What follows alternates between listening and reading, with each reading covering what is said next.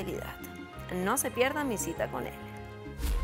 Hablamos de los problemas sexuales de las mujeres, hablamos de los problemas sexuales de los hombres y ¿por qué no hablamos de los problemas sexuales de las parejas? Una excelente propuesta, porque hay problemas que no tienen un origen de tipo individual, sino que están más vinculados a la relación de pareja como tal y a hechos relacionados con ese vínculo, ¿no? El primero de ellos, ¿cuál es? El primero de ellos tiene que ver con una situación de infidelidad que puede provocar problemas sexuales. O sea, de hecho es bastante común cuando hay una situación de infidelidad con todo lo que eso genera desde el punto de vista más que nada emocional, que eso provoque algunas cuestiones de inhibición sexual. Sobre todo, antes que nada, pérdida del deseo, porque de repente ocurren situaciones como que, por ejemplo, de manera recurrente pensás en la situación, te imaginás cosas que no deberías imaginarte, tu pareja con otra persona, cómo sería, o sea, suele ocurrir eso y a veces no se lo puede manejar y eso hace que se inhiba muchísimo el deseo, aunque a algunas personas les puede producir, por más que te parezca loco, un incentivo del deseo, un aumento del deseo. Pero en general provoca una inhibición y entonces tenemos que trabajar, en este caso, más como